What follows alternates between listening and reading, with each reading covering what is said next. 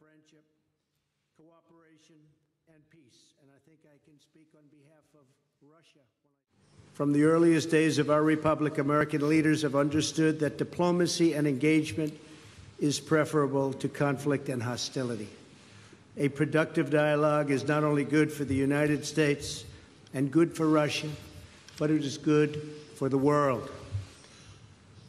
The disagreements between our two countries are well known, and President Putin and I discussed them at length today. Our relationship has never been worse than it is now. However, that changed as of about 4 hours ago. As we discussed at length, the crisis in Syria is a complex one. Cooperation between our two countries has the potential to save hundreds of thousands of lives.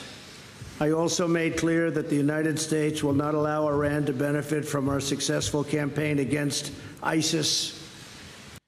President Putin, I want to thank you again for joining me.